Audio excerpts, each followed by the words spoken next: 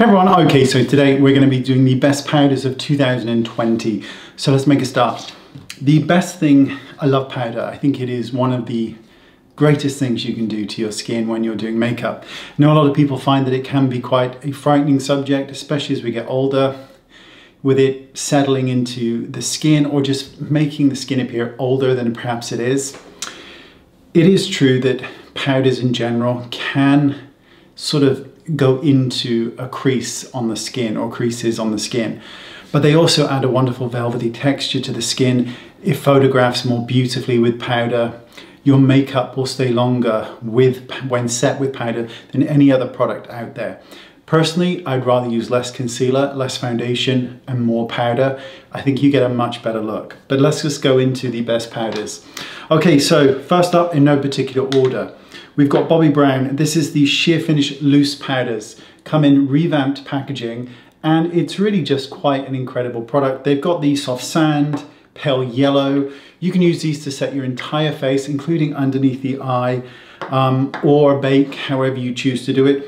There's warm chestnut. They used to do one, I don't know if they still do, called burnt orange. And it was an incredible powder, especially if you are a woman of color. It is an incredible powder because it's brightening to the skin.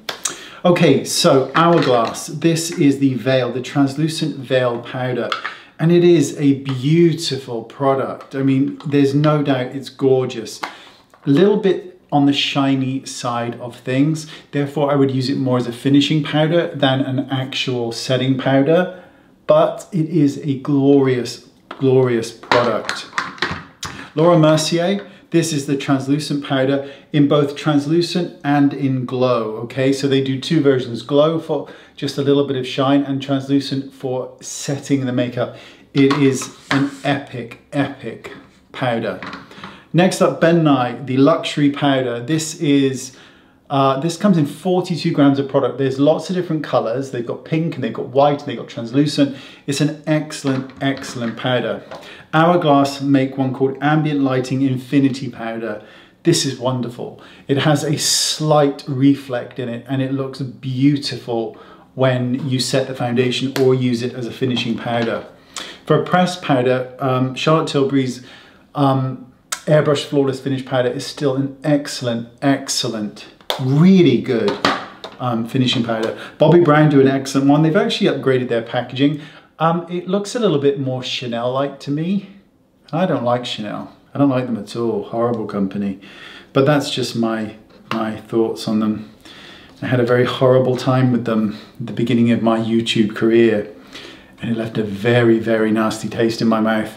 But this is the Bobbi Brown one. And it's great. I mean, it's really, really great. You get the compact and it just feels, you know, I mentioned this before, but I think it's so elegant when you see a woman and she's got a compact out and she's just touching up her face. I think it's so elegant. NARS, this is the translucent crystal pressed. Great product.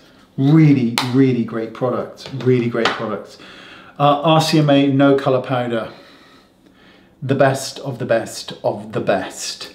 Till my one comes out. Rude. NARS also, their loose one, which is the translucent crystal. Same thing, but in a loose format. It's great. It's really great. This is great for brightening. Yves Saint Laurent Soufflé. Beautiful product. Really, really nice on fair skin. Really, really brightening. I thought there was some more. I'm obsessed with powders. Look at this one. Can't show you any more than that. Won't. Oh, right. Is there any more? Have I missed anything? Don't think I have. That is my powders. That's my full set of powders. And of course, you can't go anywhere without powder puff. You absolutely need a powder puff. They are incredible, incredible things. So there you go. That is the best powders of 2020. On a personal note, totally unrelated. Anybody know of any good antifungal soap? It's for myself. I'm not ashamed of things. I get beard dandruff really bad, and some products have helped it, but none of it gets rid of it. And it is caused by the same kind of irritant that can cause dandruff on the hair, which I happen to have too. That's under control with the shampoo. But the shampoo doesn't seem to work on my beard area.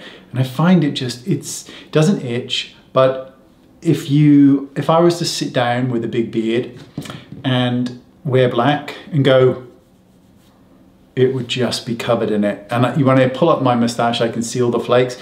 It's really attractive. I bet you find me so attractive now. So anybody know of any good treatments for that? That would be absolutely epic. Thank you very much for your time, and I'll see you all soon. Bye-bye.